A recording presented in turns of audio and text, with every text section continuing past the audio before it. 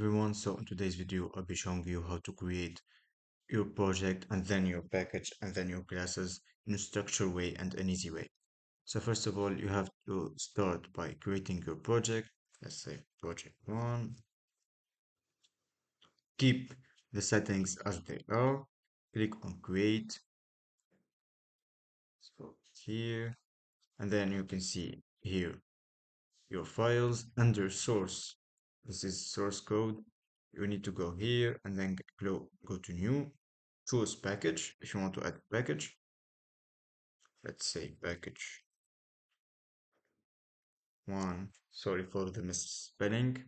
And under your package, you can add files by just typing Java class. Let's say it's main class, and then go here class, click OK, and you will have your project and then your package and then your classes or your interface as you want in a very structured way.